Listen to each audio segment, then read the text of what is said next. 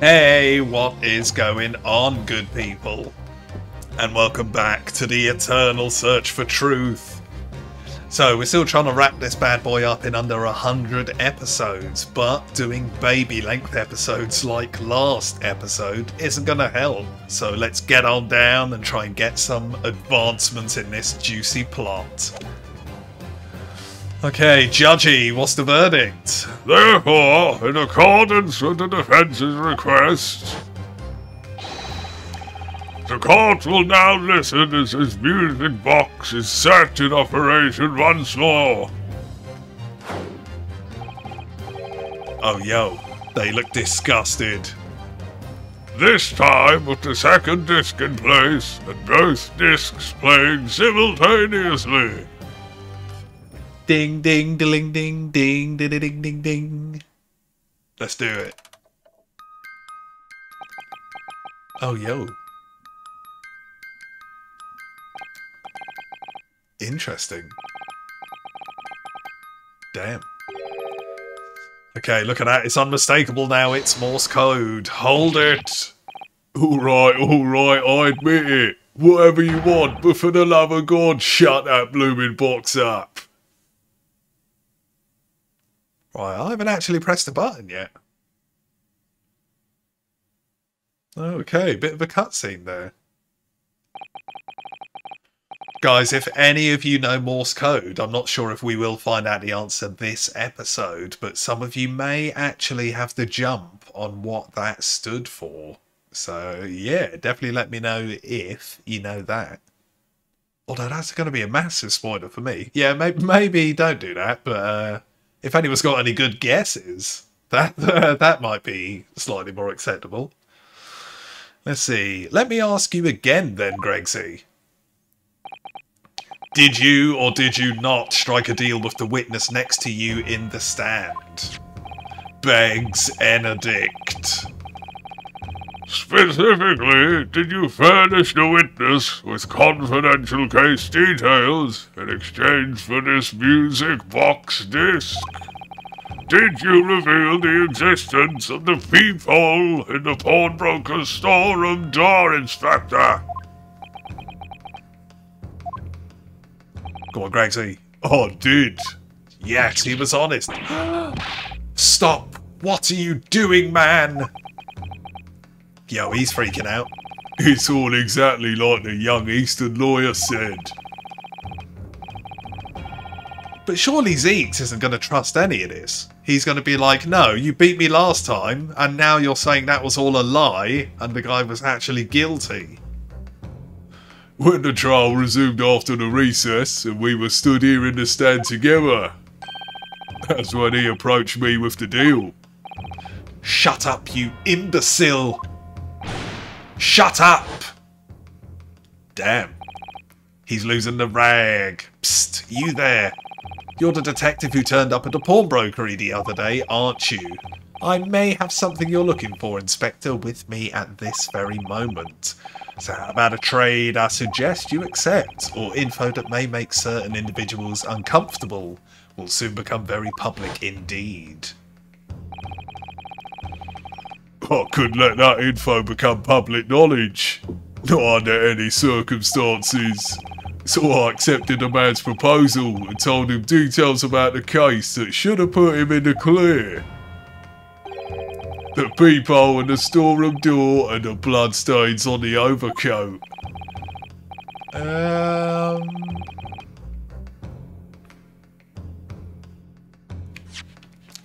I thought...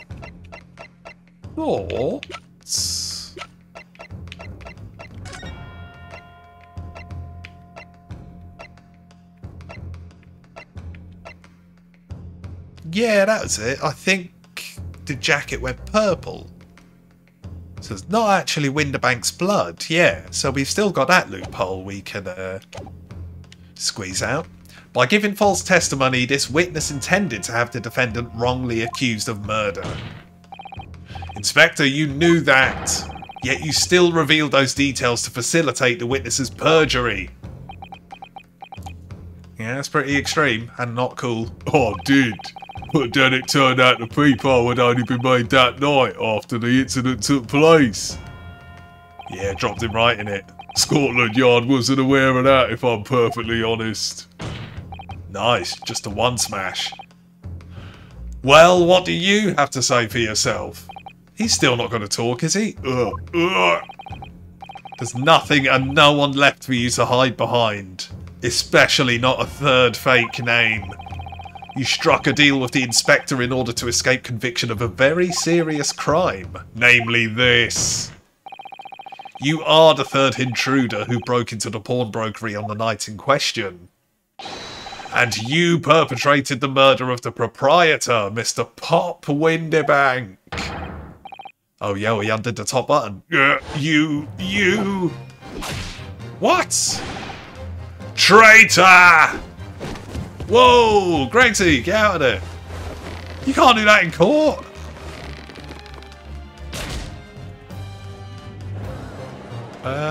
What was that? The cane breaking? Or something flying out of Gregsy's mouth? Did he kill Gregsy? Bailiff! Bailiff! Restrain that man! At once!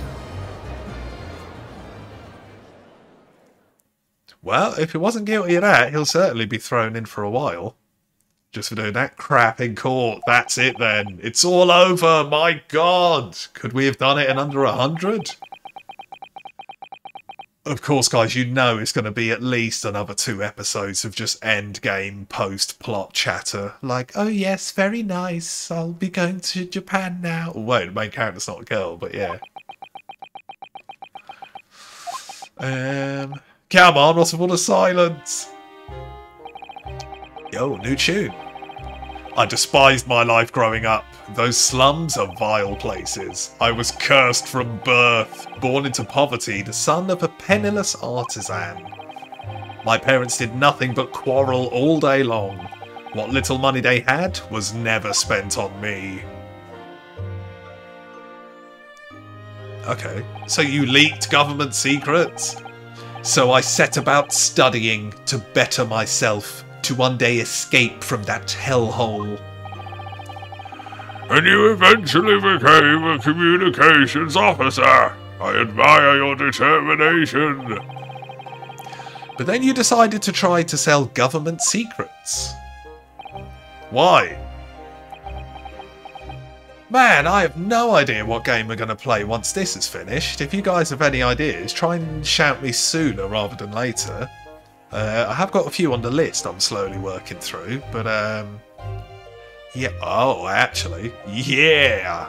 Actually, I think I know exactly what we're going to be doing, so scratch that. But ideas are always welcome, so keep them coming. Isn't it obvious? Because I wanted money. Even now, years later, the nightmares of my life in the slums wake me in the small hours. I wanted to drown them out with more money than anyone who lived in that squalor could ever imagine. Then one day I met him. Mr. Magnus McGilded. Oh, yo. He did seem well evil.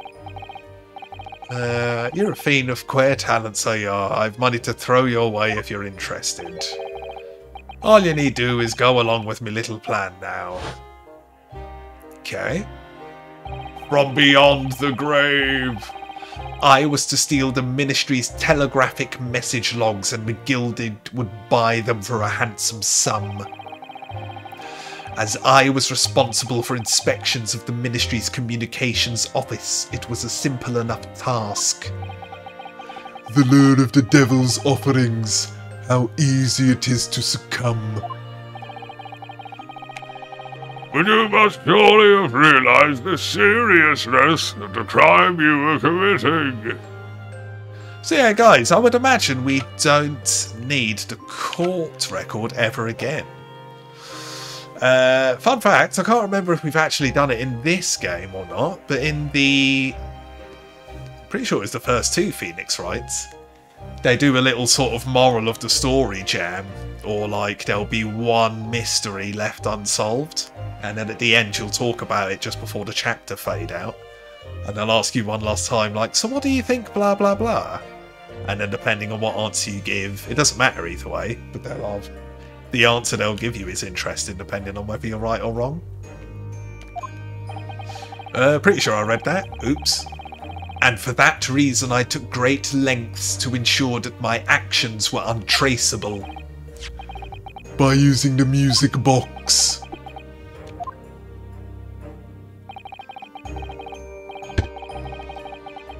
My father was a brickmaker, though my mother divorced him when I was still a child. Ah yes, Double M himself. That's right, he was very skilled with his hands. He'd once been a music box maker's apprentice. Ah, that's how he got the gimmick. I imagined his skills would be sufficient to create a machine that could generate Morse code. So I sought out my father again to employ his services. It was the first time I'd seen him since I left the slums 10 years earlier. Damn.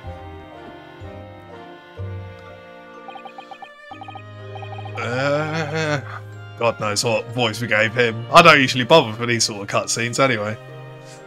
Look at you, Ashley. What a fine gent you've become, eh? He was a different man to the one in my memory. A thin, frail old man. But poverty had never broken him. Never corrupted him like it had me. I was sure that he wouldn't help me if I told him the real reason, so I made up a story. I've got some work for you, Father. I need some music box discs made. Music box discs, eh? A musician friend of mine has written some music he wants to sell to the public. I've brought the score with me. There are 2, actually. I'd be delighted, son. It's been 20 years since I did any work like this, though. Fetch my tools, would you? They're in the loft. That's how I had him make the 2 discs.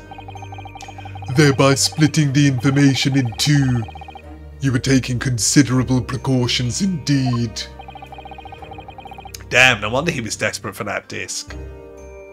It was to protect myself as much as anything. It meant that I could deal with McGilded in 2 separate transactions. The first involved the first of 2 discs and the music box for playing them. I exchanged them with him for 10 guineas. Then on receipts of the second disc, he would pay 1,000 guinea pigs. So, what happened on the omnibus 2 months ago? Was the second part of the deal the exchange of the second disc? Yes. I'd sold the man info that way a number of times already, but it seems he became reluctant to part with his money. Well, that doesn't quite make sense. For why was it that on the omnibus 2 months ago, your father was the one dealing with McGilded and not yourself? Wait, why did it auto-save? Nervous. When I received the 1,000 guinea pigs after my completed dealings with him, I decided to give 200 of them to my father for his troubles. Sweet delicious gold guinea pigs. Wonder how much they're worth these days. But my father realised something was amiss. In time he worked out that I must be involved in something dubious, and when he did, he said to me, "Next time there's an exchange, you let your old man do it, understand? Otherwise I won't take your money anymore. I'll throw it into the fire like Van Zeek's." That was my father's way of dealing with it, I suppose.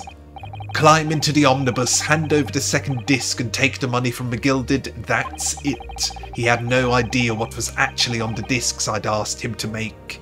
He never knew. Just like I'll never know why everything went so horribly wrong that night. Yeah, that was a pretty rough ending. All I know is that the disc was taken from him and he never returned home. Damn. Oh, does he not know what happened? It was only then that I found out what sort of a monster he really was. So after 10 years of not once uttering it, I swore on my father's name. I'd kill him. To exact revenge. Revenge? As anyone with even the remotest knowledge of the man will no doubt be able to imagine, McGilded brought all his wealth and influence to bear in the most despicable of ways. Oh, yo, he really hated him. To crush any semblance of justice in his trial. The crime scene was tampered with, evidence was fixed, and witnesses were bribed. That trial 2 months ago was a farce from start to finish. My feet had barely touched British soil back then, and I walked into that hornet's nest completely unaware of the sinister background to it all, and beat the Reaper himself with my own bare hands.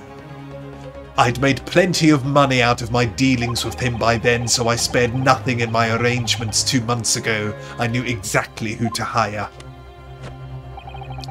If you're willing to pay the price, there are people in this city willing to do anything you ask. Even eat their own head. McGilded himself had shown me that. Are you saying that... I think you have the picture now. After he twisted everything to his favour in this courtroom to ensure that he walked free, I took matters into my own hand. Oh yeah, we never found out who burnt the omnibus. And delivered the justice that monster deserved. Nice! Wrapped up 2 murders in 1 case. That tragic accident following the trial here 2 months ago was planned and executed by yours truly. McGilded's death that day was caused by this man! Eggs Benedict himself. Everything is ready, sir. If you'd like to follow me to the courtroom, then we'll skip this flashback. Let's go. Yeah. Get it done. Come on, baby. Keep going. Shut up. Shut up. Yeah, we win. So that policeman who came to tell McGilded he could examine the omnibus again.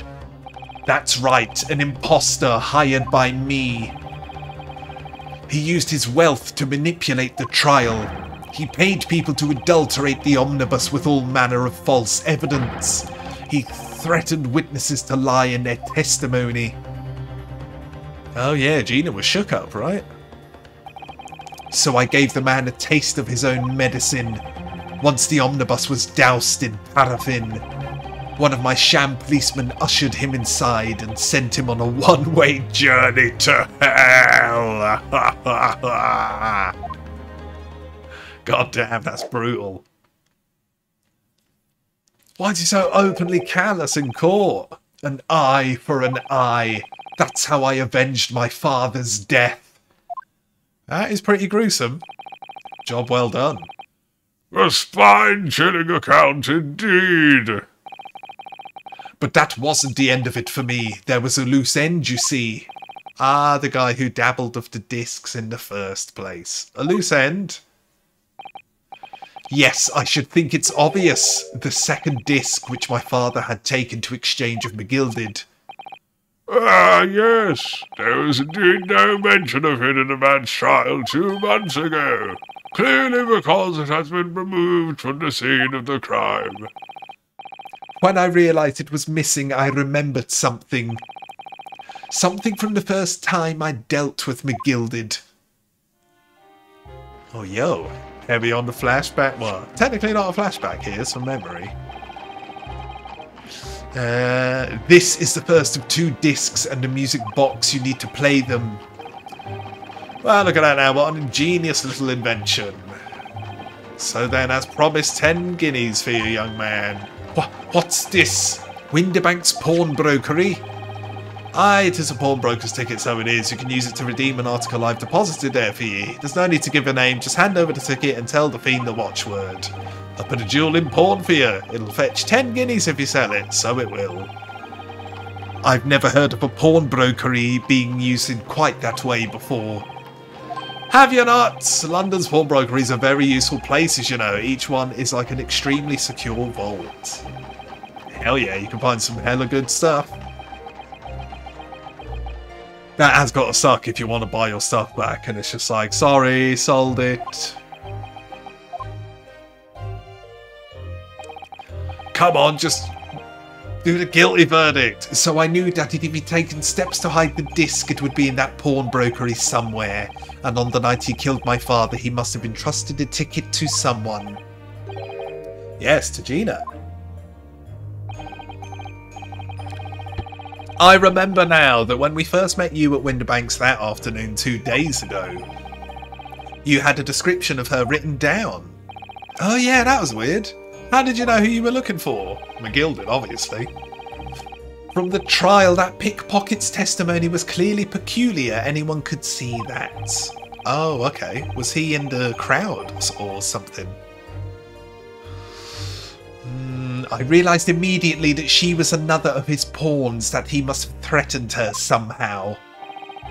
I was fairly convinced it would be her who had the ticket, so I started to make some inquiries. I had a strong suspicion the girl would come out of the woodwork on the redemption deadline. And he was absolutely right. And yes, sure enough, she did. All I needed to do was wait until the girl went to Winterbanks to redeem the articles, but unfortunately she redeemed only McGilded's overcoat and the one disc that was in its pocket. The all-important music box with the second disc inside was missing. Because it had already been forfeited 2 days earlier. But I was unaware of that fact. Had I not been, I could have avoided my nighttime excursion. Meanwhile, as our investigation into the stolen government secrets was progressing, we picked up on the fact that McGilded was involved. Inspector, you've recovered fast. My orders were to recover the stolen info as quickly as possible, so we started gathering this fella's possessions and examining whatever we could lay our hands on. We had a full-scale investigation going on at the yard, but we had to keep it as quiet as we could. Then when the inspector here took the disc from me in the pawnbrokery that day, I became nervous. I was sure the music box and the second disc were still there in the shop somewhere, so I knew that it was a race against time. I had to find those articles before the police did. So that's what prompted you to break into the place that same night. With the help of your old friends, the Skulkin Brothers. Amazing. Damn. What happened that night in the pawnbrokery, I can only describe as a nightmare.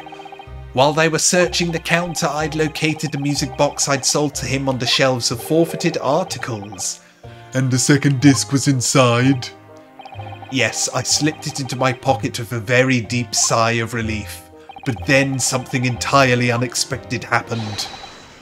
What are you doing in my shop? Death to Winterbank.